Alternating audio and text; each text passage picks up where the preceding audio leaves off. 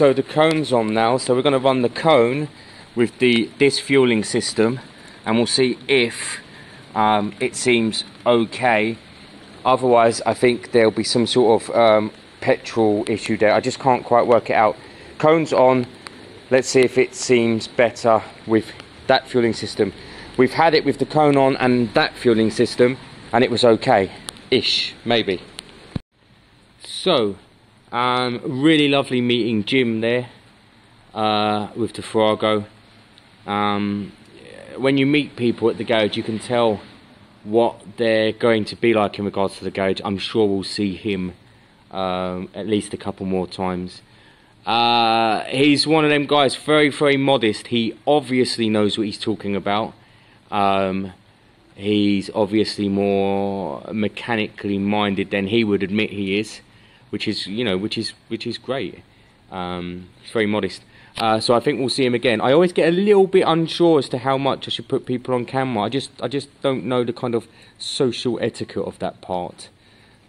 But as people get more comfortable down here in the garage with me, they end up doing things naturally. So they may fall on camera naturally, and they may pick up the camera and do some filming. Gary is a good example of that. Gary used to say, no, don't get me on camera. And then he naturally started falling on camera, and it became more normal. So really nice meeting Jimmy. I test rode this with my AirPod carb on. It ran beautifully, to the point where I'd be tempted to keep this setup. Really tempted to keep this setup. It's quick, guys. Really quick. That means this carb really was junk. I'm going to kind of take it apart now and just see what's going on. With the AirPod on and its own fuel, by the way, guys, and its own fuel, very quick. And you can hear it sucking in the air. And also the AirPod is under the seat, so you'd get away with keeping that on. So I think this is a good running bike. I don't think the engine needs breaking down. I think both carbs are junk. So I'm going to take this apart and see if there's anything obvious, give it a good clean out, and then next week go back to this and try it again. And we'll see from there where we go. It's been a very, very busy weekend. It's had its highs and its lows. Yesterday morning I was very disappointed with the Harley. Today it's back to normal. I'll be using it like normal, which to be fair isn't much, and I will of course keep people up to date as to how it's cooling or not. And the Lex Moto was good at the end today. It just needed fuel tank flush, but I'm going to keep an eye on it over the next couple of weeks. I'm going to put it all back together next week and fire it up again, get it out on the road, see how it is, and keep kind of plugging away at it. So I'm not going to rush it through an MOT. I want to make sure it's reliable. That's great news. Remember, this has an MOT and everything, so if I can get this carb working and cleaned, or it's just running well with that carb, I'll charge the battery at home, then that's good to go. It's a good running bike, which is great news. So overall, it's been positive this weekend at the garage. Thank you all for watching. I don't know what video this is, maybe Thursday, maybe Tuesday, maybe Wednesday. As always, thank you all for watching. It's your guys' thoughts, feelings and opinions that help me out here. I would be screwed so much of the time without you. Someone said try another carb, someone said try fuel, and I was ready to dive deep into this engine. So without you guys, this channel wouldn't function. So I've broken this carb down fully to do an absolute fully clean. Air fuel screw was 2 out, just for my reference. 2 out. It was in a state, guys. It is in a state.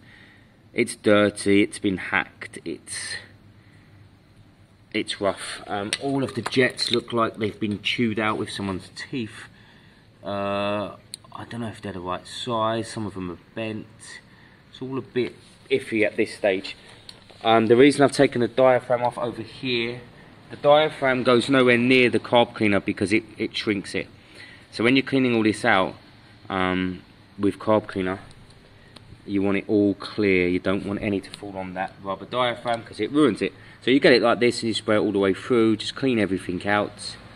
And then you look at the jetting. What main jet's in here? This is not a bog standard carb. It's been messed with. I believe it should be 80-ish. 82. So that is a standard jet. But even if you look into all the jets, I don't know if I can show you an example. If you look in, come on, zoom, come on, focus. Right, let me try and get that focused. There you go. It's just hacked and it almost looks like it's been drilled, and that is a 35. So it's just not a happy carb. I'm going to give it a thorough clean, and then we're going to go back to putting that on next week and seeing if we've got it good to go. The the idle adjustment is seized solid, absolutely doesn't move. Got to get some WD on that and try and loosen it up because you can't adjust the idle. Now this is a free carb. Now they gave me the money back, but they sent this out to me as a fully working carb came off a fully working bike. No, it wasn't. And it's just unfair for people out there who might not go through the hassle of claiming their money back, that's all. They might feel like rubbish. And as you've seen with this, it makes you then challenge other things like, is the engine junk? Because you think you've got a fully working carb.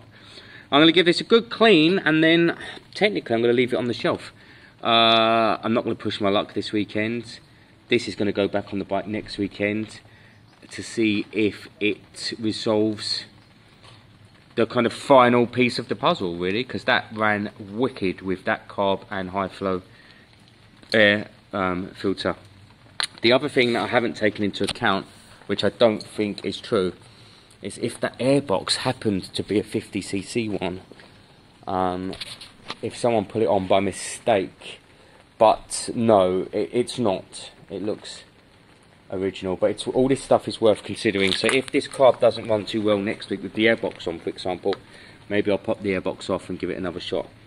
Quick clean through and we'll see how we go from there. So another reason this off the shelf working carb is junk is because the idle screw was seized and now it's snapped. Hopefully the idle's okay. I've cleaned this one now. If I find it's hugely bad, I may have to switch all of this back over to the original carb.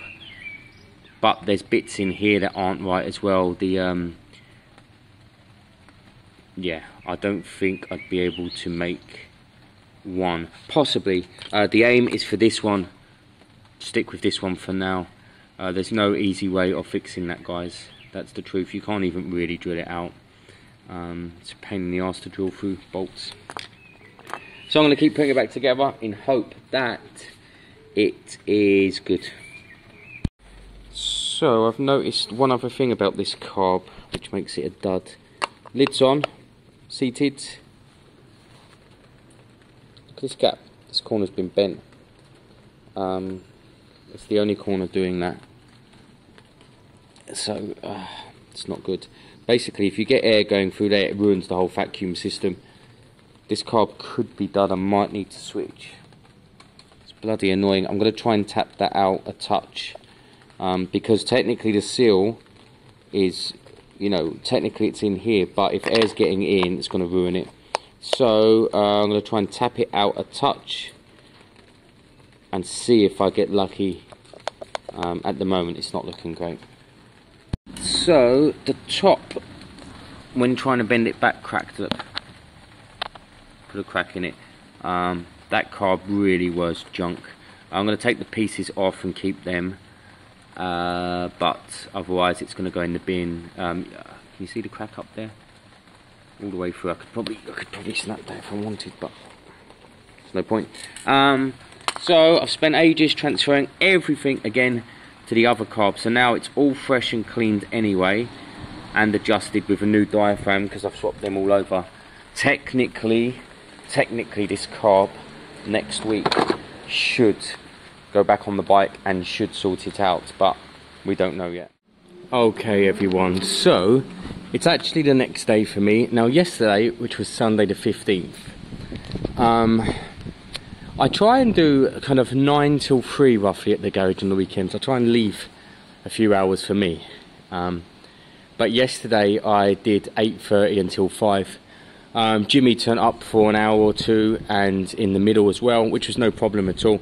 But I just pushed my luck once I started rebuilding the carb at kind of 3:30, 4. I then spent a long time, about an hour, rebuilding the old carb, to then find that at the top it had been bent at some point. So the top housing would never have sealed properly. And I was thinking about silicones and this and that, which probably would have worked, but I didn't want to mess with that. So very last minute, I transferred all the good parts of that carb to this carb. The example, the Squirt Advance there, that was one thing that this carb wasn't working. The whole bowl Squirt Advance assembly is from the other one. The actual diaphragm, needle, everything's from the other one, etc. So I basically built that and had just run out of energy. It was 5 o'clock. I'd spent no time to myself.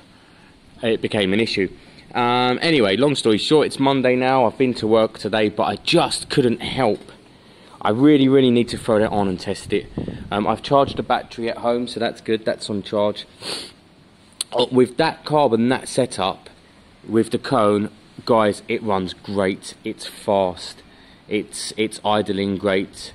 But at this stage, I haven't messed with the choke, and I haven't run a throttle cable that will work for that carb.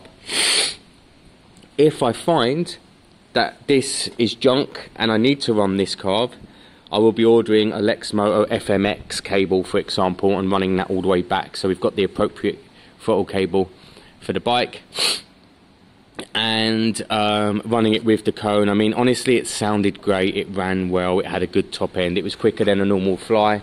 So it did all the things that you wanted it to do. But for me, originality is king. I want it to run on its original carb, blah, blah, blah. So I'm going to pop that off. I'm going to throw this on.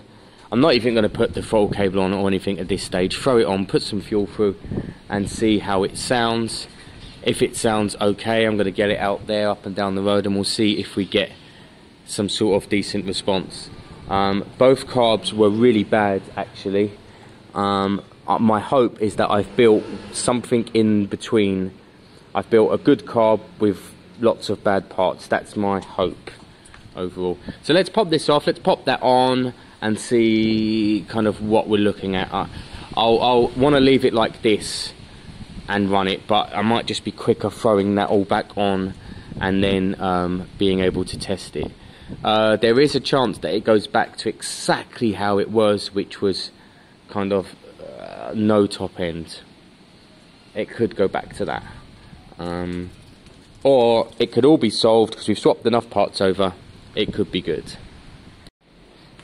Okay, so Piaggio Frankenstein carb, half and half, all kind of set up, throttle cables on.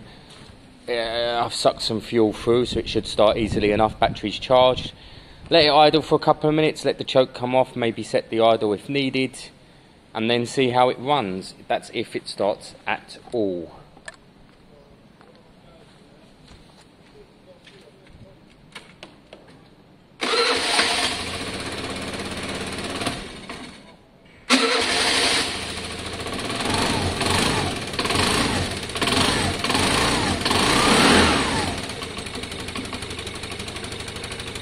So I do genuinely want to give it a couple of minutes. It does sound quite soft to me. It sounds quite soft. I'm going to give it a couple of minutes to warm up, let the choke go off, and then give it a quick spin.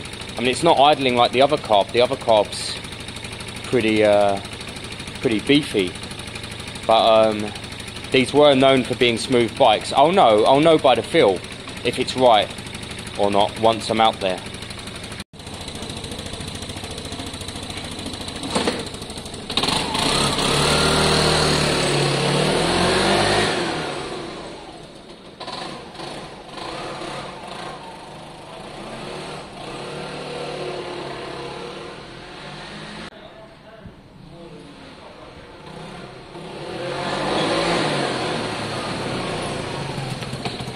Yes. Yes. Good boy. Yeah. We're back. Absolutely back, guys. Full normal running condition there. Brilliant. Pulled away exactly as it should. Oh man. Oh, that's so bloody lucky. Brilliant. Absolutely brilliant. Right. I'm going to start piecing it back together gently, but I need to get back down to the engine. I need the shroud for the air fan. I need to put 2 more bolts into the front head. Eventually I'm going to want to check and top up the oil. So I'm really gently going to start piecing it back together. Honestly, that ran beautifully, so it needs to be a bike now. I wanted to get some high temp paint. I might even go today or tomorrow and get some. I'll just put some paper behind it and spray it on the bike just for that exhaust. But this bike, that's it, it's done. Oh, thank God. I mean, that was a right... It seems kind of dramatic, but, you know, 2 weeks of a bike that started really quickly and then something just wasn't right. Really winds you up, and then you try 3 carbs and it still don't work, and then you look at the 2 carbs carefully and they're both junk, and then you somehow have to build one. Honestly, I know these bikes inside out. That's riding beautifully. So I'm going to get it finished off. I'm very, very pleased. So tomorrow's video, a wipe down, some back to black, some black paint for the exhaust, and it's good to go. It's all up and working and riding, all the lights are working. Top up the oil if needed tomorrow. It's got its year's MOT. 850 to £1,000 all day long.